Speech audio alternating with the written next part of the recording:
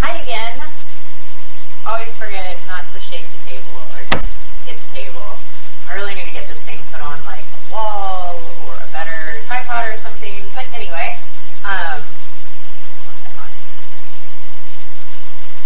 so last thing, well, an update. I was updating about my 9-week appointment, or I guess my first initial appointment where I found out I was 9 weeks. So I'm gonna just kind of briefly talk about like how week 10 and 11 went. I am currently, as of today, it is Monday. It is not Monday. It is Tuesday, June 26th, and I am currently 12 weeks pregnant now. And we have made the big announcement and everything. So I will be also editing a lot of the videos a little bit, and then posting them for family to see and stuff. But as far as week 10 went, it was fine. I was tired a lot.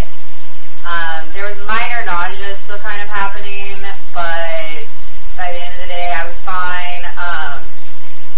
And then week 11 was probably the hardest because I had to work during that week. I am a teacher, so I worked for a remediation class that was 4 days long from 7:30 in the morning until about 3 with the same kids. And the issue that I think kind of like exasperated a lot of the headaches was that, well, there were a few issues. One of them was the campus I'm at, or that I was at, is undergoing construction.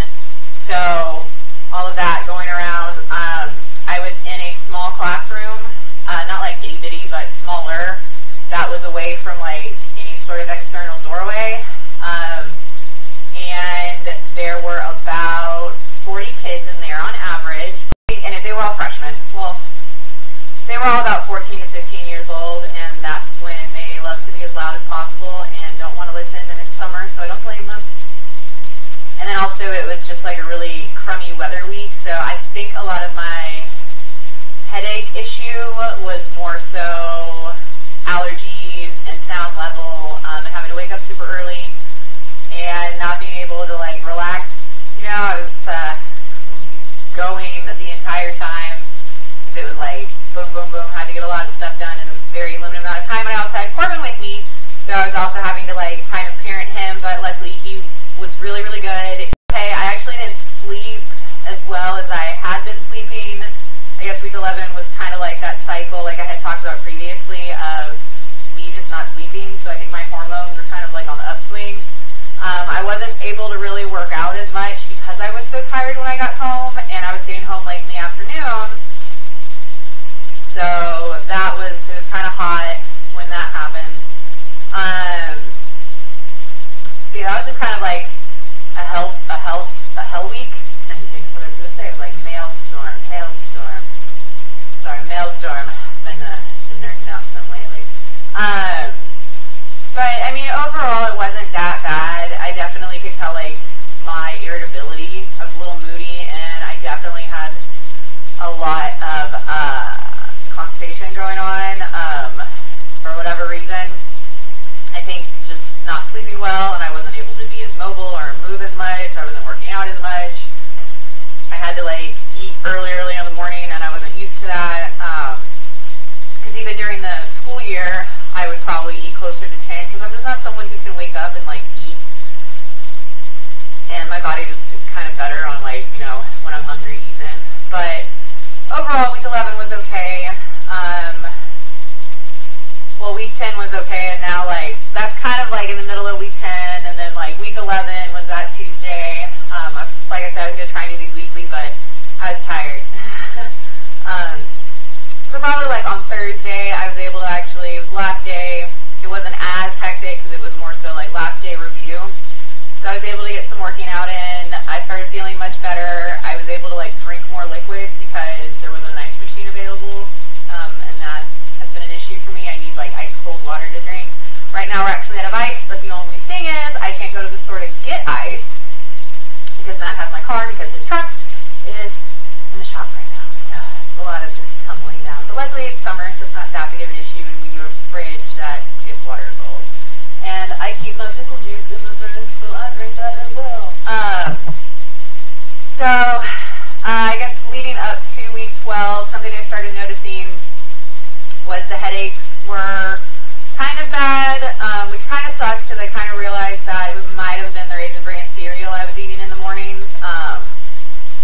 So apparently any kind of sugar in the morning is what causes nausea for me and makes my headaches worse. So what I've kind of had to do is flip my meals almost. I've kind of just started to realize this because the last few days I've had like egg and cheese sandwiches for breakfast, but then I'll have like ice cream at night. And I don't get a headache at that point, and I don't get nauseous, or I don't feel nauseous or nauseated, whatever. And I'm actually sleeping. Like I'll go to bed at 8:30, between 8:30 and 10, and outside of like having to get up to pee every 2 to 3 hours, I'm sleeping hard, like not even dreaming, which is amazing. Except for last night was kind of weird. I dreamt, and then I was dreaming that I was running. Don't know why I was running, because I would never run, ever. Well, maybe my life depended on it. Anyway, I woke up kind of like tired, because I had to pee, but then I was like really cold and my legs were sweating. I was like, well, that's weird. But that happened when I wasn't pregnant, and I know that nighttime hormones can get weird, and with the weather being like hot and cold and hot and cold and hot and cold, you get it. Not like cold, but you know, Texas cold, like 95. Overall, week 12 starting out really well. I feel like a normal human being now. I was able to rest up. Headaches are really the only issue, and that's once again only if I eat a lot of sugar early in the day. As long as I'm eating like salty foods, I'm fine. I've also been upping my vegetables and my micros, so kind of like getting the swing of things again. Saying a lot lately, kind of like keep losing my train of thought. I also think my eyes are getting bad, because I feel like stuff's been getting fuzzier, or it'll be fuzzy and then I have to like stare at it for a while, and then it like comes into focus, or my computer screens are messed up or something like that. But I do know that like pregnancy, because of like pressure and everything, can like change the shape of your eye, and that's like what makes stuff fuzzy or not. But speaking of pressure, I have made sure to keep my salts really high, and I think that's also helped to stave off headaches, because I was getting somewhat dizzy, and my headaches would get really intense, and then I would be like, oh my god, I need to take my blood pressure, I've been eating so much salt.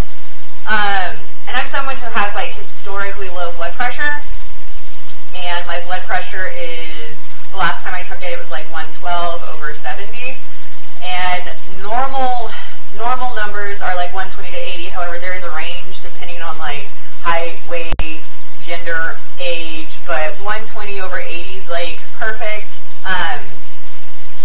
So I mean, I wasn't horribly low, but it's that bottom number that I kind of like to watch, because that gives me get a massive headache. I kind of check my blood pressure and it's kind of low. But since I've kind of upped my salt intake and I've actually spaced my meals out more, that's been helping. And then I guess when we get to the weight, I've only in the past 6 weeks, I have gained a pound. I mean, my weight's kind of been all over the place, so I've been tracking it with a pregnancy weight counter app, actually. You just put it in every week, and it's like, gives you a projection, like where your pre-pregnancy weight is versus where you should be at birth, and it gives you like a high number and gives you a max and a minimum, and then it also like tracks your, you track like where you're at, and it puts it on a little graph to show you like if you're gaining a lot of weight really fast, or if you're like not gaining any weight.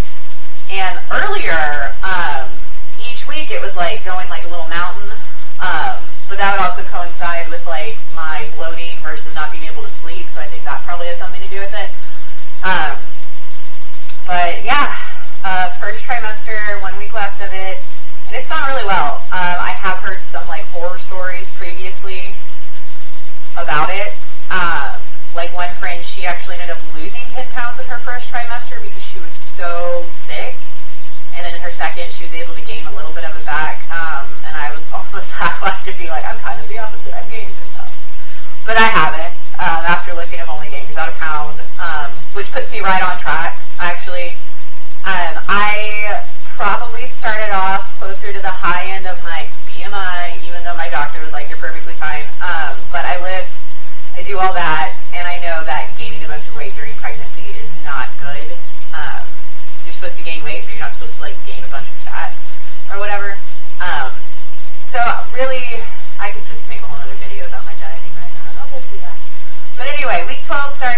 today, little nugget is 1.5 inches or 2.5 inches long, I believe, and weighs 0.5 ounces. And if you don't know how much 0.5 an ounce is, it's basically a shot or a tablespoon. So not a shot. No, a shot is 1 ounce. So it's a tablespoon. Baby weighs as much as you can put into a tablespoon right now, and that is insane because I can hold that like in the palm of my hand. Actually, you could probably hold baby right now in the palm of my hand. But yeah, that's my finishing out my 9 week, 10 and 11 week, and I'll let you know how the rest of the week